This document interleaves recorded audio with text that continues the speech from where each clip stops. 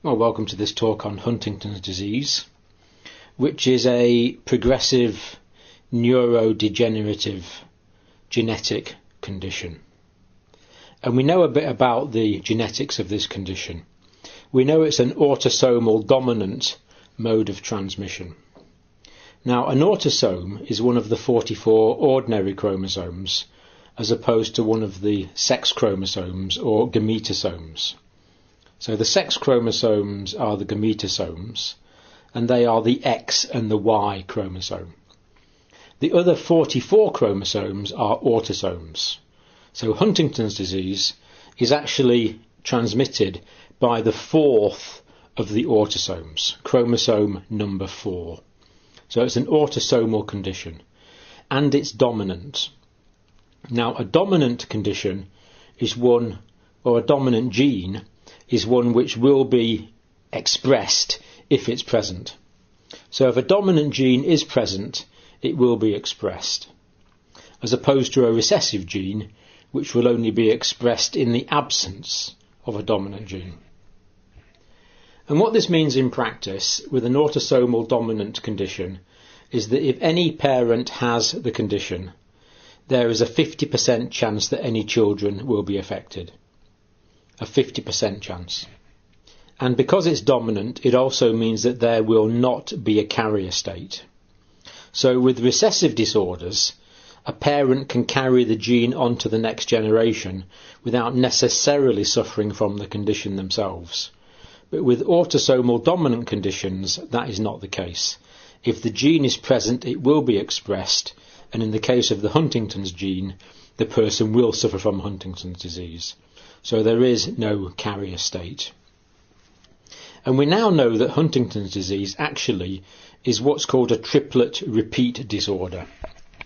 Now this is a bit complicated, but in the DNA molecule there are nucleotide bases, and three nucleotide bases in a particular order code for one of the 20 amino acids. It's called the triplet code, or one codon. So 3 base pairs forms one triplet code, or one codon, and that is the amount of genetic material required for one amino acid.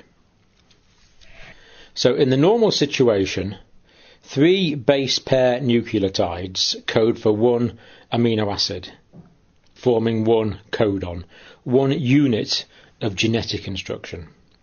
But with Huntington's disease, these codons, and each codon, remember, is made of 3 nucleotides, are repeated several or many times. And because the disordered codon in Huntington's disease codes for an amino acid called glutamine, that means that you get glutamine repeats in the proteins that are formed. So to put it simply, in Huntington's disease, there are proteins formed with too many glutamate amino acids in the protein. These are the abnormal proteins of Huntington's disease. If you like, these are Huntington's proteins. They are abnormal. Now, Huntington's disease occurs all over the world. Thankfully, it's not that common. About 5 in 100,000 people might suffer from Huntington's disease. So let's think about what goes wrong. What's the pathology here? Well, abnormal Huntington protein accumulates in neurons. So this abnormal protein, with too much glutamine in it, accumulates in neurons, in nerve cells, and that abnormal protein will kill the cells. So there will be neuronal cell death. And there's a strange phenomena going on here as well called anticipation phenomena.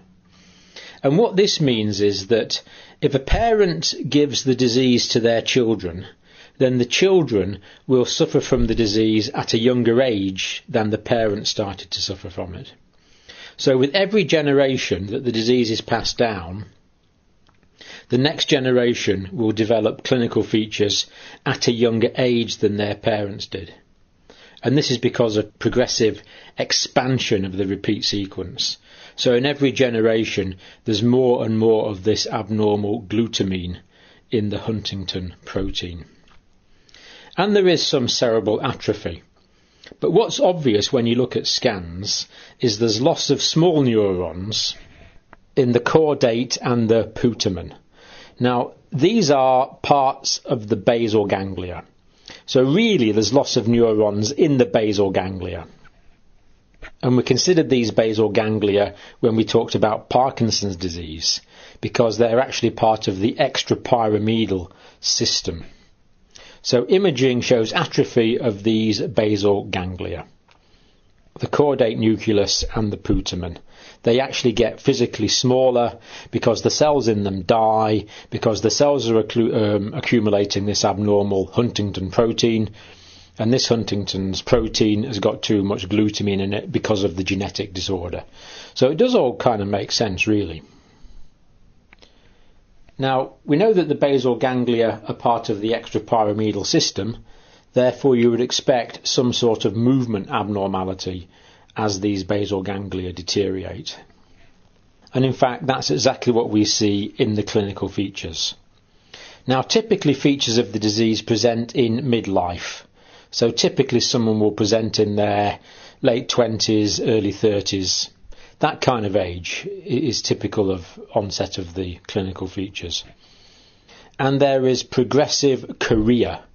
In fact, when I was a student, we used to call Huntington's disease Huntington's chorea. And what chorea describes is jerky, sort of all of a sudden an arm will move up or something will jerk up. And they're quasi-purposeful movements. So the patient likes to think they've got a purpose, but in actual fact, very often they're just jerks. And the patients can be a bit fidgety as well. They have difficulty sitting still sometimes. So there's these abnormal chorea-type movements, which of course affect all of the activities of daily living. The patients can't control their arms properly because they become jerky, and the legs become jerky. So they have these jerky chorea-type movements. And also these patients develop psychiatric symptoms, no question about that. And they can develop all sorts of strange psychiatric behaviours as a result of the progressing Huntington's disease. But eventually the psychiatric symptoms will progress on to frank dementia. The patients become obviously demented. So this is a cause of dementia. And later on in the condition there can be seizures. The patient can start to fit. Now you can get this sort of tonic-clonic fitting, what used to be called grand mal fitting, anytime there's an anatomical abnormality in the brain, because the abnormal structure in the brain, the anatomical pathology in the brain, can give rise to abnormal electrical activity. And that's what triggers a fit. It's abnormal electrical activity that triggers fitting. So this starts off with chorea, jerky movements, all sorts of problematic psychiatric symptoms, and then dementia, and then fitting would be a typical evolution of the condition. And death normally occurs 10 to 20 years after the diagnosis. So again, as with many neurological diseases, these patients are a very significant nursing challenge because you can have 10 to 20 years of morbidity to cope with. And also because the disease presents in midlife, very often patients with Huntington's chorea have already had children, they've already reproduced. So you've got the issue of have the children inherited the Huntington's disease genes or not. And in fact I have talked to some people who say that in the early stages of Huntington's chorea there's increased level of sexual interest. So it may be that there's more sexual activity while someone's in the very early stages of Huntington's disease or about to develop Huntington's disease, which of course can make the transmission of the abnormal Huntington chromosome even more probable. Well, if you know the genetics of the particular family, the diagnosis is usually fairly obvious from the genetic history, but it can be made on clinical grounds as well, the chorea, the psychiatric symptoms, the developing dementia. But also on CT or MRI you can see the reduced size of the basal ganglia, and that's usually quite an obvious radiographic diagnosis. And then genetic testing is also available. And in fact, this is true for quite a few genetic conditions these days. Tissues or blood tests can be sent to genetics laboratories, and they can actually identify the presence of the abnormal gene. So if someone's got Huntington's disease and blood is sent to the genetics lab, they can actually tell you whether someone's got the disease or not from their genetic analysis. And that's got further implications, because that means if someone with Huntington's disease has got children, those children can be genetically tested to determine whether they've got the Huntington's gene or not.